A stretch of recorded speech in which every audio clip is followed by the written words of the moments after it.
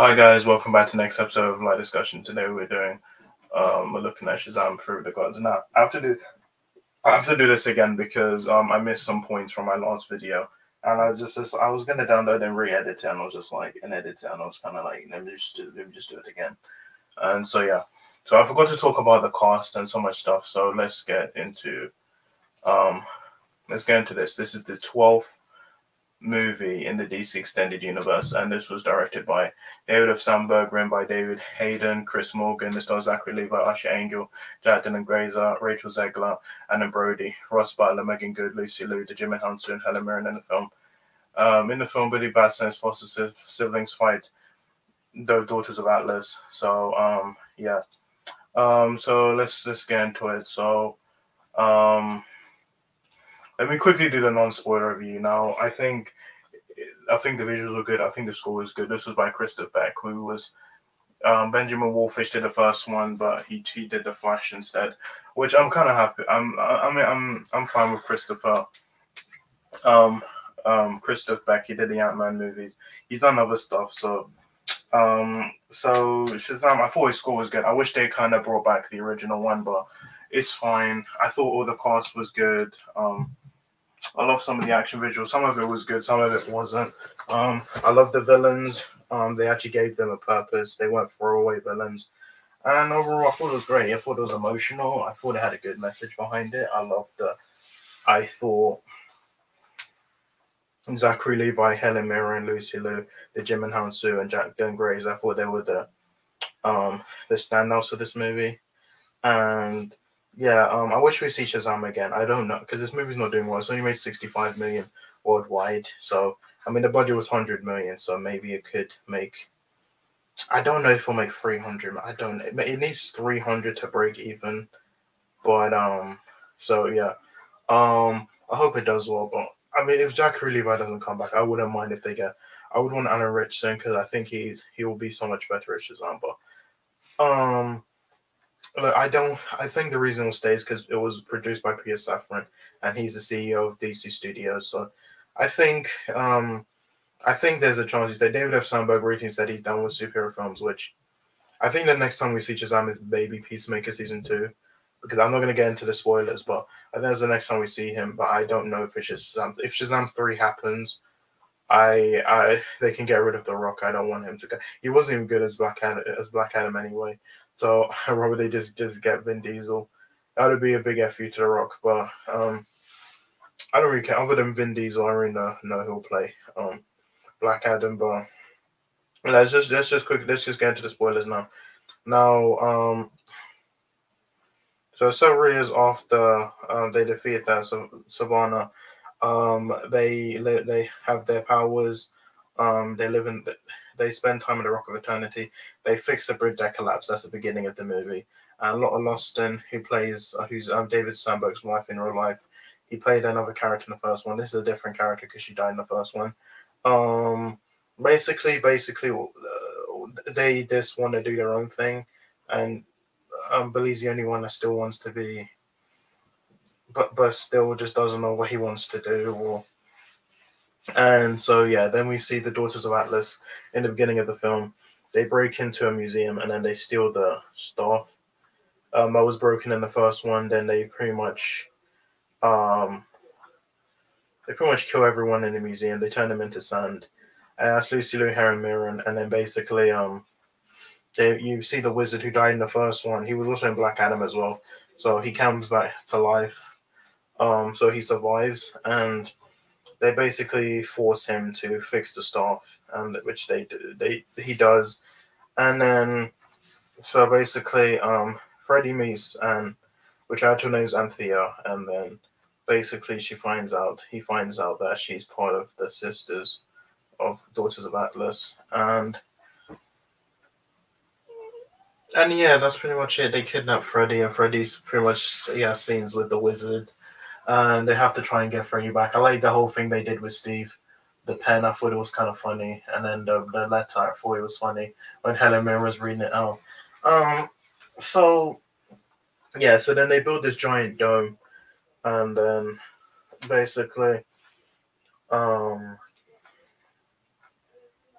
they build a giant dome, and then basically they tell their parents they have powers, and then Pedro basically comes out and says that he's gay, which they kind of hinted in the first movie. If you haven't seen the first one, they land into a strip club, and then basically Pedro says not my thing, so it's kind of hinting that he was gay, and so um. so they tell the parents you have this emotional moment between Billy and so Martha Millens and then Cooper Andrews. They both come back from the first movie.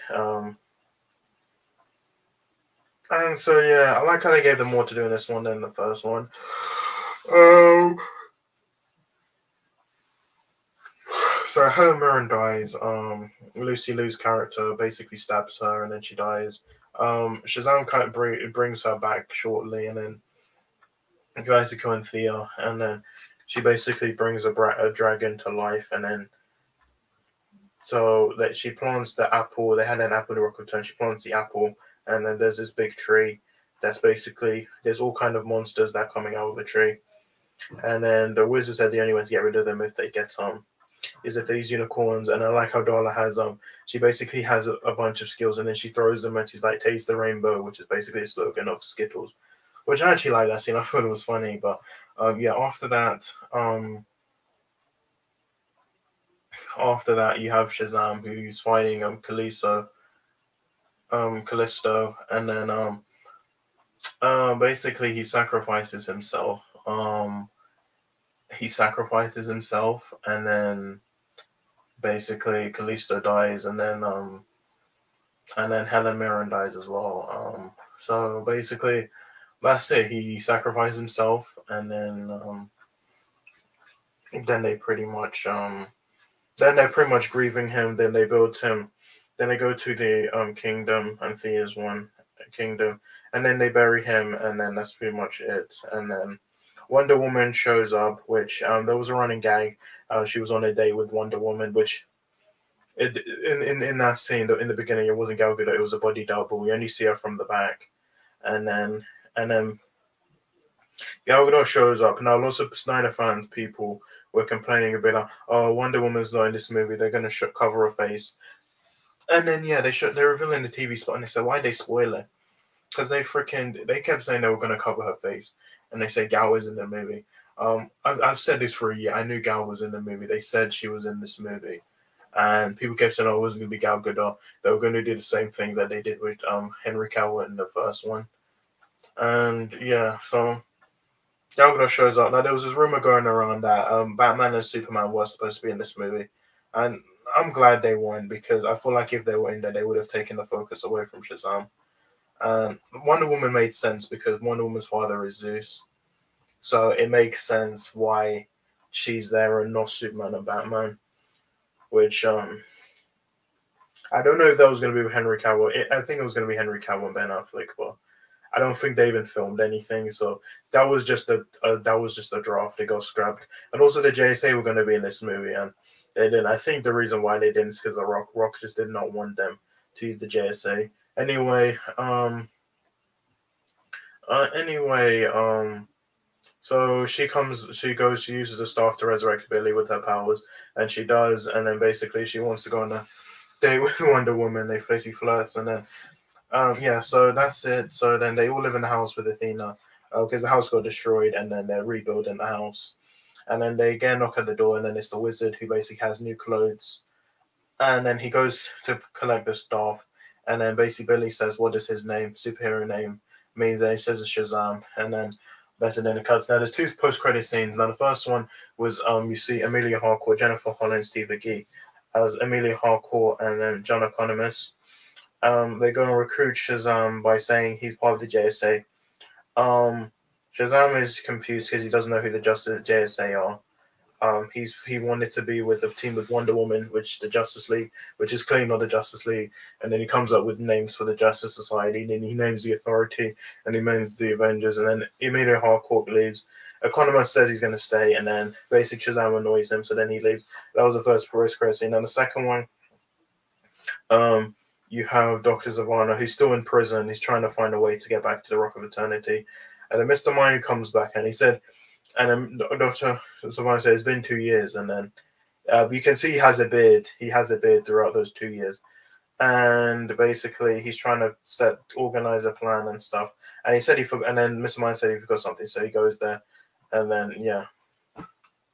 So I think this is clearly going to set up Shazam 3, but I don't even know. I would want a Shazam 3. I just don't think it will happen. So let me quickly go into cast because I forgot to talk about them. So let's get quickly into the cast. So we have Zachary Levi, who was good. Usher Angel was good. Jack Dylan Grazer was good. Rachel Zegler, Adam Brody, Rose Butler, Megan Good, Lucy Liu, and Jim Hansen, Helen Mirren. And also the person who plays and then you have DJ Cochona, Ross Butler, and Megan Good.